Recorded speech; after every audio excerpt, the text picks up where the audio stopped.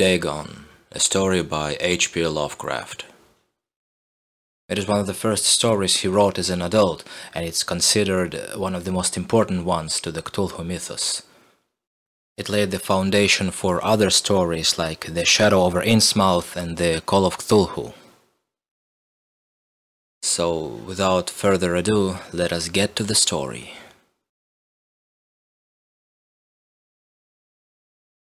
I am writing this under an appreciable mental strain, since by tonight I shall be no more. Penniless, and at the end of my supply of the drug which alone makes life endurable, I can bear the torture no longer, and shall cast myself from this garret window into the squalid street below. Do not think from my slavery to morphine that I am a weakling or a degenerate. When you have read these hastily scrolled pages, you may guess, though never fully realize, why it is that I must have forgetfulness or death. It was in one of the most open and least frequented parts of the broad Pacific that the packet of which I was supercargo fell a victim to the German sea raider.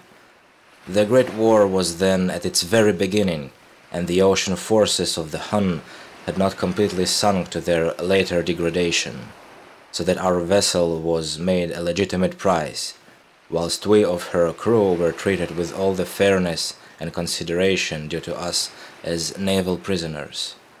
So liberal, indeed, was the discipline of our captors, that 5 days after we were taken, I managed to escape alone in a small boat with water and provisions for a good length of time. When I finally found myself adrift and free, I had but little idea of my surroundings. Never a competent navigator, I could only guess vaguely by the sun and stars that I was somewhat south of the equator. Of the longitude I knew nothing, and no island or coastline was in sight.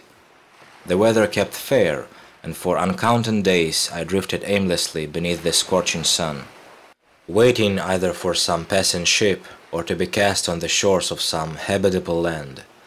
But neither ship nor land appeared, and I began to despair in my solitude upon the heaving vastness of unbroken blue. The change happened whilst I slept. Its details I shall never know, for my slumber, though troubled and dream-infested, was continuous. When at last I awaked, it was to discover myself half sucked into a slimy expanse of hellish black mire, which extended about me in monotonous undulations as far as I could see, and in which my boat lay grounded some distance away. Though one might well imagine that my first sensation would be of wonder at so prodigious and unexpected a transformation of scenery, I was in reality more horrified than astonished. For there was in the air and in the rotting soil a sinister quality which chilled me to the very core. The region was putrid with carcasses of decaying fish and of other less describable things which I saw protruding from the nasty mud of the unending plain. Perhaps I should not hope to convey in mere words the unutterable hideousness that can dwell in absolute silence and barren immensity. There was nothing within hearing, and nothing in sight save a vast reach of black slime. Yet the very completeness of the stillness and the homogeneity of the landscape oppressed me with a nauseating fear. The sun was blazing down from a sky which seemed to me almost black in its cloudless cruelty, as though reflecting the inky marsh beneath my feet. As I crawled into the stranded boat, I realized that only one theory could explain my position. Through some unprecedented volcanic upheaval, a portion of the ocean floor must have been thrown to the surface, exposing regions which for innumerable millions of years had lain hidden under the unfathomable watery depths. So great was the extent of the new land which had risen beneath me that I could not detect the faintest noise of the surging ocean, strain my ears as I might. Nor were there any sea-fowl to prey upon the dead things. For several hours I sat thinking of brooding in the boat, which lay upon its side and afforded a slight shade as the sun moved across the heavens. As the day progressed, the ground lost some of its stickiness, and seemed likely to dry sufficiently for traveling purposes in a short time. That night I slept but little, and the next day I made for myself a pack containing food and water, preparatory to an overland journey in search of the vanished sea and possible rescue. On the third morning I found the soil dry enough to walk upon with ease. The odor of the fish was maddening, but I was too much concerned with graver things to mind so slight an evil, and set out boldly for an unknown goal. All day I forged steadily westward, guided by a faraway hummock which rose higher than any other elevation on the rolling desert. That night I encamped, and on the following day still travelled toward the hummock, though that object seemed scarcely nearer than when I had first espied it. By the fourth evening I attained the base of the mound, which turned out to be much higher than it had appeared from a distance. An intervening valley setting it out in sharper relief from the general surface. Too weary to ascend, I slept in the shadow of the hill.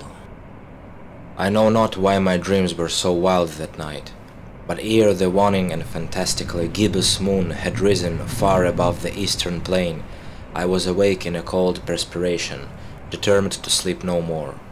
Such visions as I had experienced were too much for me to endure again, and in the glow of the moon I saw how unwise I had been to travel by day. Without the glare of the parching sun, my journey would have cost me less energy. Indeed, I now felt quite able to perform the ascent which had deterred me at sunset. Picking up my pack, I started for the crest of the eminence. I have said that the unbroken monotony of the rolling plain was a source of vague horror to me, but I think my horror was greater when I gained the summit of the mound and looked down the other side into an immeasurable pit or canyon, whose black recesses the moon had not yet soared high enough to illumine. I felt myself on the edge of the world, peering over the rim into a fathomless chaos of eternal night. Through my terror ran curious reminiscences of Paradise Lost, and of Satan's hideous climb through the unfashioned realms of darkness. As the moon climbed higher in the sky, I began to see that the slopes of the valley were not quite so perpendicular as I had imagined. Ledges and outcroppings of rock afforded fairly easy footholds for a descent, whilst after a drop of a few hundred feet, the declivity became very gradual. Urged on by an impulse which I cannot definitely analyze, I scrambled with difficulty down the rocks and stood on the gentler slope beneath, gazing into the Stygian deeps where no light had yet penetrated. All at once my attention was captured by a vast and singular object on the opposite slope, which rose steeply about 100 yards ahead of me, an object that gleamed whitely in the newly bestowed rays of the ascending moon. That it was merely a gigantic piece of stone I soon assured myself, but I was conscious of a distinct impression that its contour and position were not altogether the work of nature. A closer scrutiny filled me with sensations I cannot express, for despite its enormous magnitude and its position in an abyss which had yawned at the bottom of the sea since the world was young, I perceived beyond a doubt that the strange object was a well-shaped monolith, whose massive bulk had known the workmanship and perhaps the worship of living and thinking creatures. Dazed and frightened, yet not without a certain thrill of the scientist's or archaeologist's delight, I examined my surroundings more closely. The moon, now near at the zenith, shone weirdly and vividly above the towering steeps that hemmed in the chasm, and revealed the fact that a far-flung body of water flowed at the bottom, winding out of sight in both directions and almost lapping my feet as I stood on the slope. Across the chasm, the wavelets washed the base of the Cyclopean monolith, on whose surface I could now trace both inscriptions and crude sculptures. The writing was in a system of hieroglyphics unknown to me, and unlike anything I had ever seen in books, consisting for the most part of conventionalized aquatic symbols such as fishes, eels, octopi, crustaceans, mollusks, whales, and the like. Several characters obviously represented marine things which are unknown to the modern world, but whose decomposing forms I had observed on the ocean-risen plain. It was the pictorial carving, however, that did most to hold me spellbound, plainly visible across the intervening water on account of their enormous size, were an array of bas-reliefs whose subjects would have excited the envy of a Dore. I think that these things were supposed to depict men, at least a certain sort of men, though the creatures were shown disporting like fishes in the waters of some marine grotto, or paying homage at some monolithic shrine which appeared to be under the waves as well. Of their faces and forms I dare not speak in detail, for the mere remembrance makes me grow faint. Grotesque beyond the imagination of a Poe or a Bulwer, they were damnably human in general outline, despite webbed hands and feet, shockingly wide and flabby lips, glassy, bulging eyes, and other features less pleasant to recall. Curiously enough, they seemed to have been chiseled badly out of proportion with their scenic background, for one of the creatures were shown in the act of killing a whale represented as but little larger than himself. I remarked, as I say, their grotesqueness and strange size, but in a moment decided that they were merely the imaginary gods of some primitive fishing or seafaring tribe.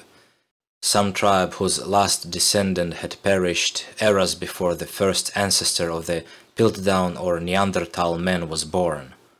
Awestruck at this unexpected glimpse into a past beyond the conception of the most daring anthropologist, I stood musing whilst the moon cast queer reflections on the silent channel before me. Then suddenly I saw it. With only a slight churning to mark its rise to the surface, the thing slid into view above the dark waters. Vast, Polyphemus-like, and loathsome, it darted like a stupendous monster of nightmares to the monolith, about which it flung its gigantic scaly arms, the while it bowed its hideous head and gave vent to certain measured sounds. I think I went mad then. Of my frantic ascent of the slope and cliff, and of my delirious journey back to the stranded boat, I remember little.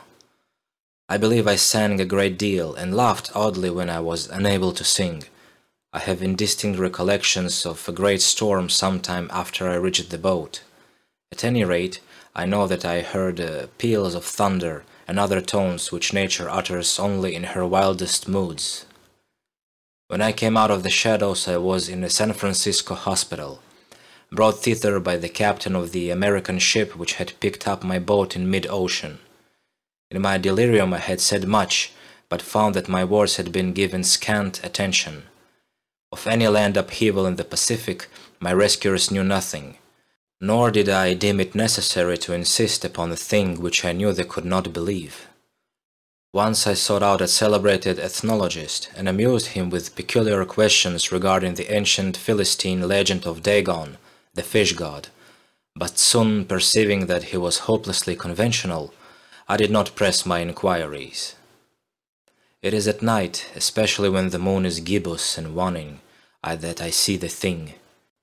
I tried morphine, but the drug has given only transient surcease, and has drawn me into its clutches as a hopeless slave. So now I am to end it all, having written a full account for the information of the contemptuous amusement of my fellow men. Often I ask myself if it could not all have been a pure phantasm, a mere freak of fever as I lay sun-stricken and raving in the open boat after my escape from the German man-of-war. This I ask myself, but ever does there come before me a hideously vivid vision in reply. I cannot think of the deep sea without shuddering at the nameless things that may at this very moment be crawling and floundering on its slimy bed, worshipping their ancient stone idols and carving their own detestable likenesses on submarine obelisks of water-soaked granite. I dream of a day when they may rise above the billows to drag down in their reeking talons the remnants of puny, war-exhausted mankind, of a day when the land shall sink, and the dark ocean floor shall ascend amidst universal pandemonium. The end is near. I hear a noise at the door, as of some immense slippery body lumbering against it. It shall not find me. God, that hand! The window! The window! Thank you for your time, dear listener. I hope you enjoyed this story. Don't forget to press that like button and subscribe to my channel. If you don't do that, I will tell Dagon to come after you. I'm just joking. Stay tuned for more stories like this from Lovecraft, other writers, and from myself, hopefully, someday in the future. Have a nice day.